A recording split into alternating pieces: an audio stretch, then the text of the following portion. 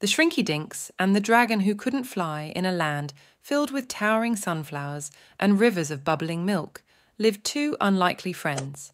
Pip, a tiny gnome with a mischievous grin, and Bartholomew, a grumpy but kind dragon with scales the colour of burnt toast. Bartholomew, unlike his fire-breathing brethren, had a terrible secret: he couldn't fly. His wings, though enormous, were riddled with holes, leaving him grounded. Pip, on the other hand, was full of energy, zipping around on his trusty ladybug named Lulu. One day, a frantic butterfly buzzed into Pip's workshop, her wings a flurry of panic. "The annual sunflower festival is ruined," she cried. "The grumpy gobbler has stolen the magical seeds that make the sunflowers bloom." Pip, never one to back down from a challenge, decided to help. "Don't worry, Flutterbee," he declared. "With Bartholomew's strength and my Shrinky-Dinks, we'll get those seeds back." Shrinky-Dinks?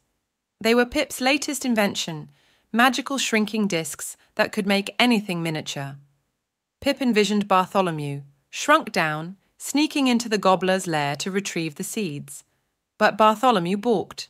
"Shrinking myself? Ridiculous! And how am I supposed to fight the gobbler if I'm the size of a pebble?" Pip, with his usual optimism, reassured him. "We'll figure it out. Together we're unstoppable." So, with a sprinkle of Shrinky-Dink dust, Bartholomew shrunk to the size of a bumblebee. Pip, perched on Lulu's back, held on to Bartholomew tightly as they flew off to the gobbler's lair, a gloomy cave at the foot of Mount Molasses. Bartholomew, surprisingly agile in his tiny form, snuck past snoring goblins and dodged piles of discarded candy wrappers. He found the stolen seeds guarded by a sleepy gobbler, snoring like a thunderstorm. But just as Bartholomew reached for them, the gobbler stirred. Join us on our enchanting journey through tales of friendship, adventure and wonder.